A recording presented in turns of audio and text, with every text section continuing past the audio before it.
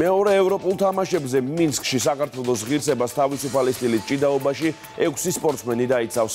57 კილოგრამი წონითი კატეგორია ლაშა ლომთაძე, 65 კილოგრამი ვლადიმერ ხინჩეგაშვილი, 74 კილოგრამი ავთანდილ კენჭაძე, 86 სანდრო ამინაშვილი, 97 ელიზბარ ოდიკაძე, 125 გივი მაჭარაშვილი. შეჯიბრს ტრავმის მიზეზით გამოტოვებს მძიმე წონოსანი გენო პეტრიაშვილი. მეორე ევროპული თამაშები მინსკში 21 ივნისს დაიწყება.